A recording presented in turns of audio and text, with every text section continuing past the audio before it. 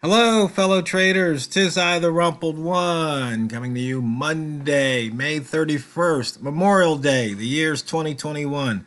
Let's talk trading. It's time for the weekly wrap up. And just so you know, these videos are for educational purposes only. Your results may differ from mine. So, since we're looking at the monthly wrap up, we'll start off with the monthly chart. You can see that we are 396 pips above the monthly open, 27 pips off the high, 406 off the low, 198 pips above the previous month's high. Definitely a bullish month, but according to the seasonality, it said that price peaks in very early May and bearish till mid-May, and a bottom typically forms in mid-May. I don't think that held true this month, because you can see for the weeks, it was just for the 4 weeks up, up, up, up. So in fact, I don't think this was actually this was the first week. So you can see here we've been up the entire month.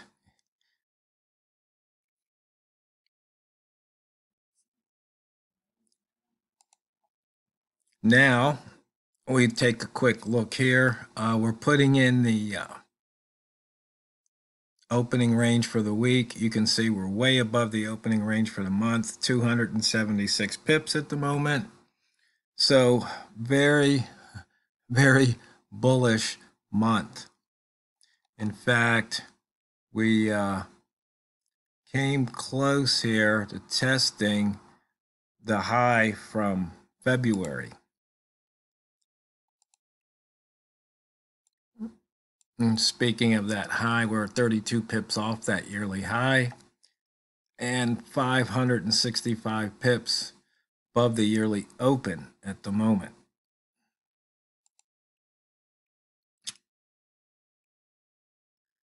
Inside bar here Friday, we're right at the high of that inside bar. We'll see if we break it. We did break it once, almost broke the weekly inside bar, just missed it by about a pip.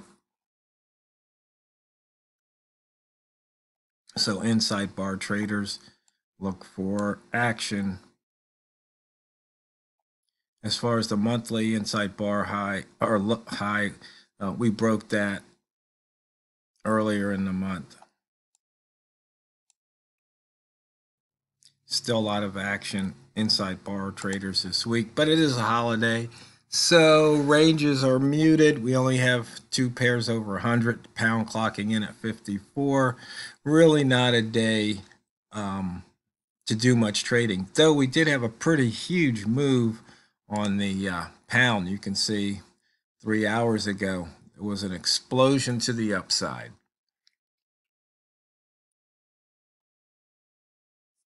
We took out that pivot from, I think I told you that in yesterday's video, filled the gap, and you can see here buy zone trade really would have paid off,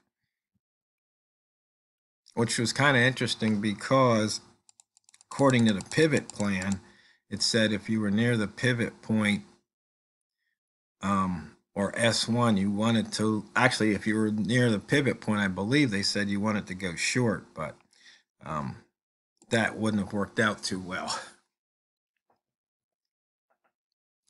Red rats are probably looking to feast here.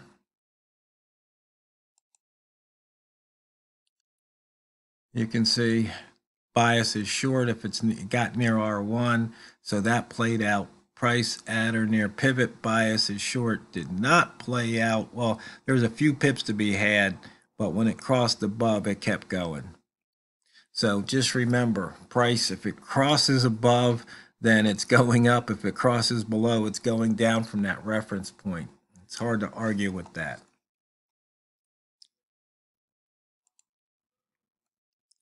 That's the H4 pivot, hasn't been taken out. You can see that one was taken out. That was one I had a trade play on. So we'll look to see if we can get this pivot taken out. As far as the daily, taken out. So it looks like we're going to end the month with one missed pivot unless something drastic happens in the next few hours. You can see here bouncing between the wick zones. We're in the upper wick zone at the moment, daily upper wick zone that is, and we'll see if price wants to get out of that area. Just showing some imbalances here with the highest low. You can see that was at 142.068, and price just can't seem to get above this area right in here. So looking for price to possibly head down. And you can see by the ranges, there's just nothing happening. 47 minutes into the hour, and we only have a 4 pip range. And also the spread's 1.2, just doesn't look quite right. On the Walmart line, you can see here it tried to make a new low. Only got through it by not even a pip, I believe. Low, yeah, not even a pip. But you can see here on the M5 chart, it just took off. So there was somebody wanted to push price up here. I don't know if they just bought here. They wanted to bring up price so they could short again. And somebody could say that was stop hunting. Who knows? People like to tell stories about price and about the market and how it moves.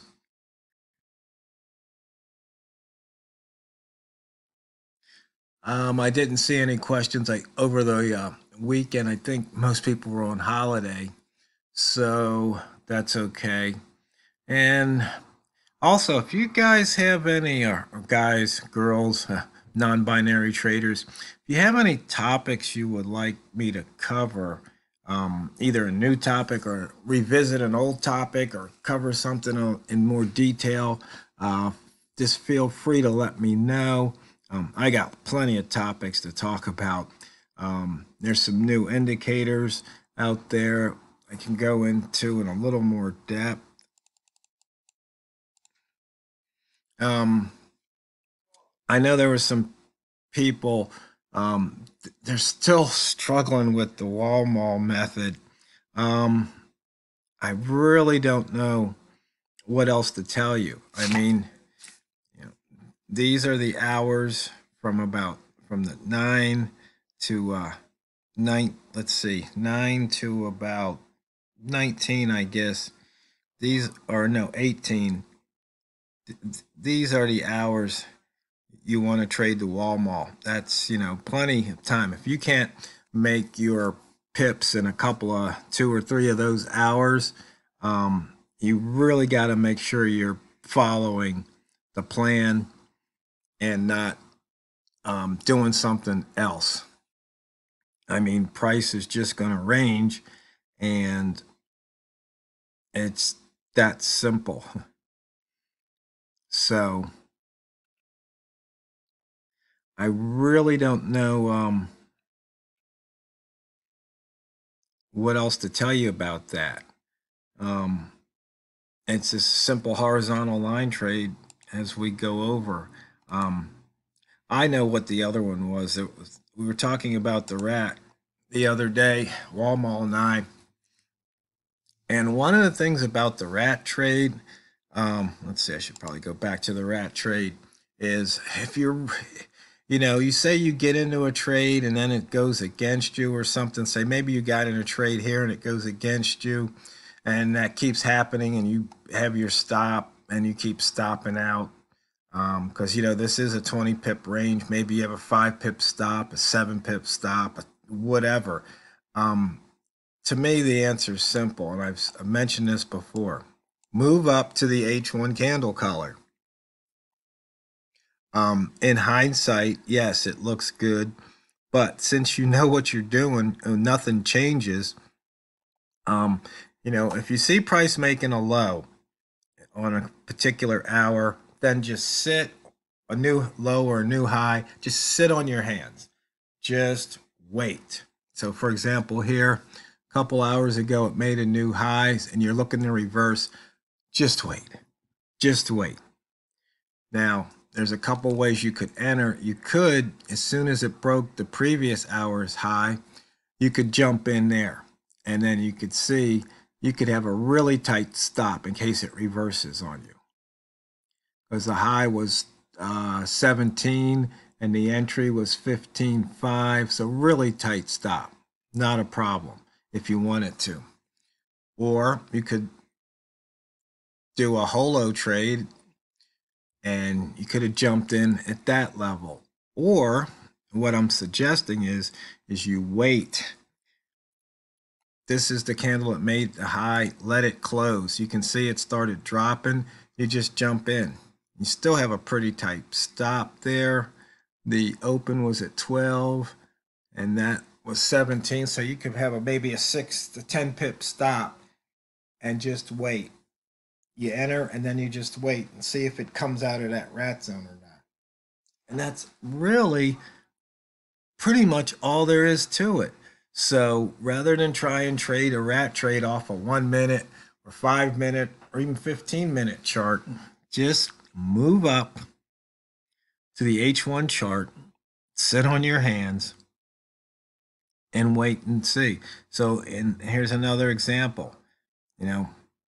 Price was testing the low. It came back. You can see here, you could have jumped in. You still would have been on a red H1 candle. You could then, or wait for the open. Or actually, let's see, the lowest open was right there. You could take a holo trade, but you'd still be on a red H1. So that's a little risky. Or you could just let it go green. And so you'd been in at 73, which is 10 pips above 63. And you might be thinking, oh, I could have had 10 pips. Yeah, well, you could have lost too. So, but price turned green. And if you stuck with it, you made bank. So for the rat traders who are struggling, that's pretty much what you want to do. And almost ditto for the, if you're struggling on almost any method, you're getting cut up, your timing, it doesn't seem to be right. Then move up a time frame or two.